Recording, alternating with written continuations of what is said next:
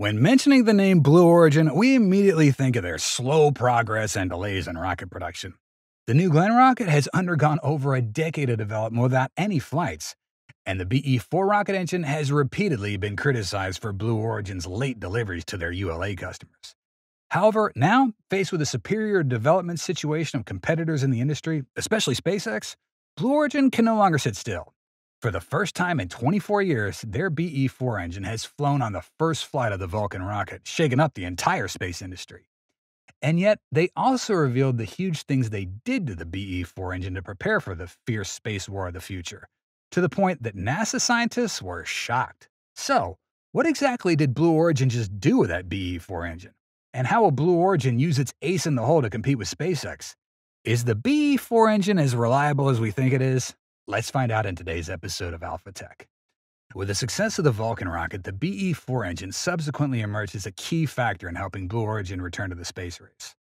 Following a spectacular public demonstration of creating a relatively clean mock diamond exhaust stream, the BE-4 engine continued to be a hot topic of discussion when Blue Origin released a video of a hot fire test with the BE-4 engine at the historic test stand 4670 in Huntsville, where their engine factory is located. A loud roar echoed as the BE-4 engine emitted a powerful and pristine blue exhaust, confirmed by the company to achieve 550,000 pounds of thrust, as well as being their most powerful engine yet. This engine test at the location attracted the attention of many nearby residents, not only due to the deafening sound of the BE-4, but also because Blue Origin's testing site is the former Saturn V test stand, long unused. Blue Origin has established a base here, akin to a declaration of a future that'll leave a historic mark following in the footsteps of the Saturn V. They've been renovating 4670 since April 2019, when they first entered into an agreement with NASA to use the test stand at the Marshall Space Flight Center to test the BE-4 and BE-3U. The site will be focusing on qualification testing of flight engines rather than development testing, which will remain at their XEEX testing site in Texas.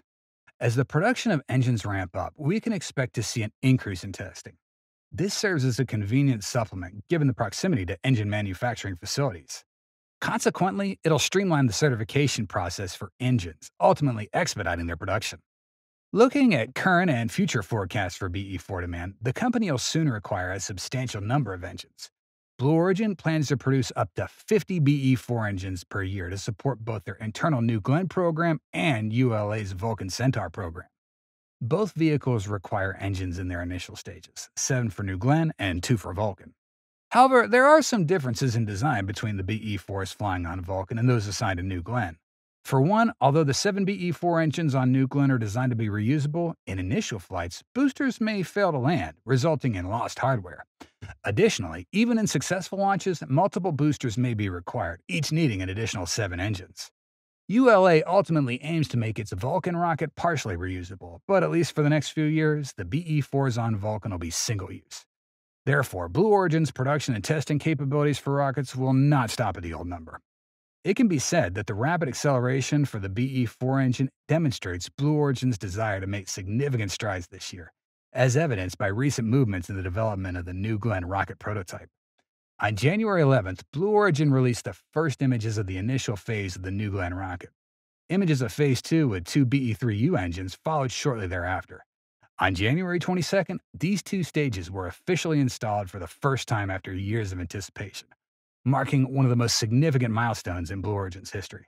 Not content to stand still, Blue Origin wrapped up 3 tanking tests on New Glenn's first stage in the first week of March, promising that rest assured there's much more to come. While this progress in New Glenn is fascinating, it only heightens our curiosity about the BE-4 engine, something that did not appear in those prototype reveals.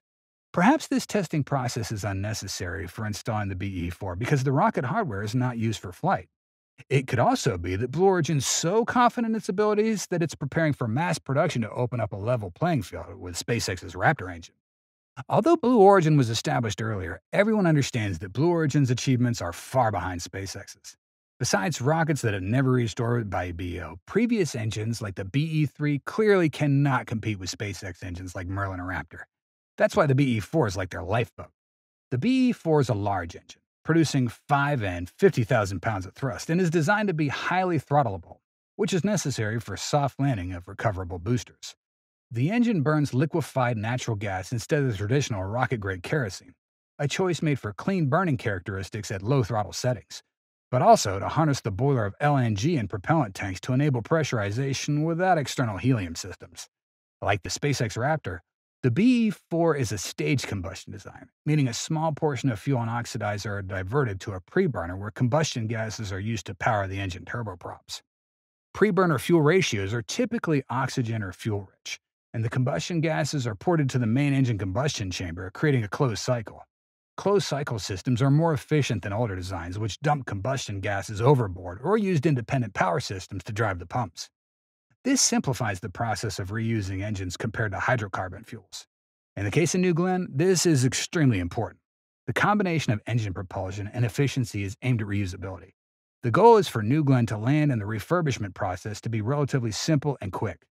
But does Blue Origin have the capability to achieve this goal? Are their engine products always stable, even though we've witnessed them in action? What Blue Origin's doing is indeed very positive for their BE-4 engine. However, doubts still linger because their BE-4 engine's undergone a development process that was not as expected. In the past, there were some issues with BE-4 engine's progress and delivery to ULA. In August 2020, Tory Bruno announced that the second BE-4 test would be delivered soon, followed by the first flight qualified one. He noted an ongoing issue with the BE-4's turbopumps at the time.